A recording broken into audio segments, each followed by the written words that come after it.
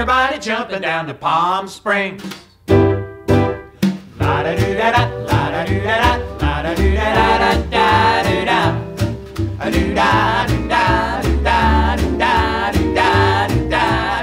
I got my first ukulele as a Christmas present from my grandmother when I was about 7 years old, and this is it.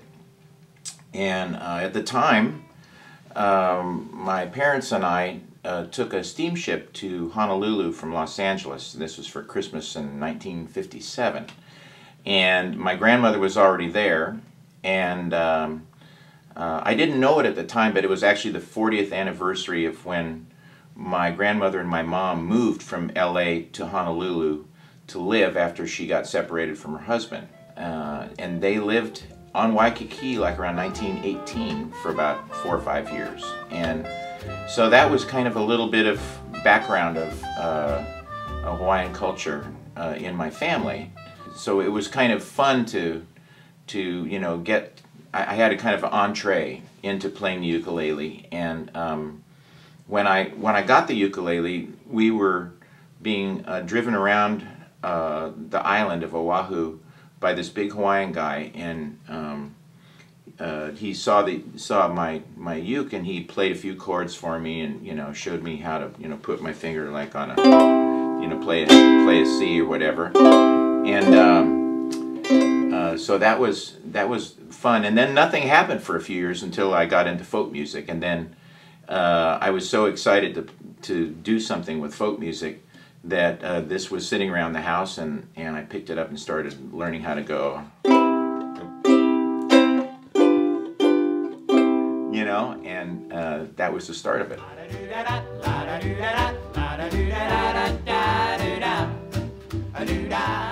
Not until I arrived at the threshold of old age. And there's something about getting old that I recommend, you know, to all of you youngsters out there. And that's that if you have any consciousness at all, you start to get a perspective on things. When I got older, and then I did start to realize, wow, that was pretty unusual. And I was grateful, you know, to have had that experience. It's one of the great consolation prizes of growing up in my family. After I got out of high school, I started to busk on the streets of West Los Angeles, in the neighborhood right around the UCLA campus. In the neighborhood's called Westwood. And at that time, there were no DVDs, no VHSs. If you wanted to see a movie, you had to go to a theater. You know, there's no other way to do it. So we would play for the theater lines, and they would snake around the block, and we would go stand in a storefront and be off of the street, so the police driving by couldn't see us because we were covered up by the line, but it was a perfect amplifier for us to play for a few people as the line, you know, stood there. And so the ukulele came back at that point, and I was playing ukulele, and I was playing a kazoo mounted on a bent coat hanger. I had a friend who was playing a washboard, and my friend Hugh was playing harmonica, and we had a great time, you know, busking. And at that point, that was when I learned my shuffle strum. That goes back to that time. And you know, it was something that I didn't really think much about. I just was in my mind trying to imitate the sound of a kind of a rhythm. And so that's where the ukulele came back. And then I was playing it at parties at this other friend of mine, Robert's house. When Robert would come to Southern California for the holidays, you know, Thanksgiving, Christmas, he always had a party, and there was always a group of musicians set up in the entryway of this house. There was like this big square room as you go in the front door, and there's always chairs set up and jam session. And a lot of drinking and merriment. And I always thought to myself, geez, if I could get the fun of this situation onto a stage, you know, I think people would like it.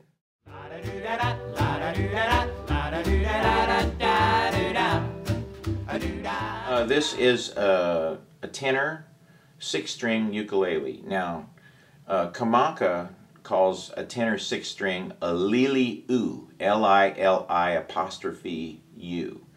And this was measured, the guy, John Morton, the gentleman who made this uke, measured my Kamaka lili-u to get the dimensions of it, and then built this.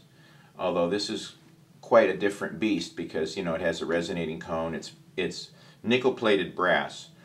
And, you know, that guy, Robert Armstrong, that I've been mentioning in my storytelling here, he actually designed the headstock. So Robert had a lot to do with the design of the more artistic part of this. And also, I was delighted to find out that he consciously modeled the stringers of wood in here to imitate the elevator doors of the Chrysler Building in New York.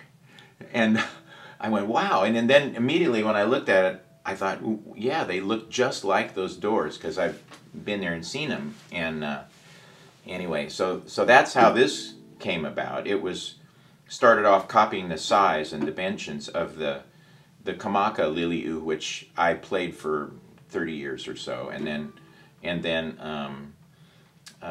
he wanted to make me metal uke, and so I just kind of went, okay, you know, and I didn't really think, I didn't know that I was going to end up playing it all the time.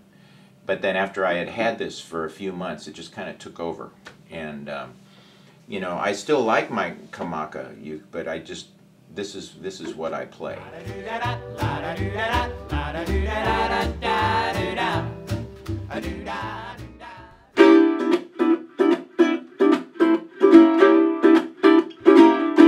Better get your luggage packed, meet you by the railroad track, shuck and jive and swing, everybody jumping down to Palm Springs, riding like a buckaroo, tennis court and swimming pool, listen to the cowboys sing, everybody jumping down to Palm Springs.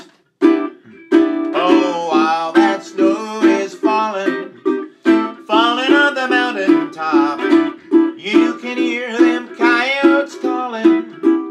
Boy, they never stop. If you want a dancing song, better bring some cabbage long. Filthy lucre is the thing. Everybody jumping down to Palm Springs.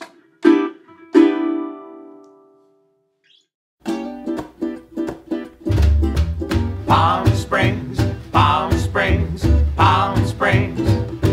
Better get your luggage packed, meet you by the railroad track, shuck and jive and swing, everybody jumping down to Palm Springs.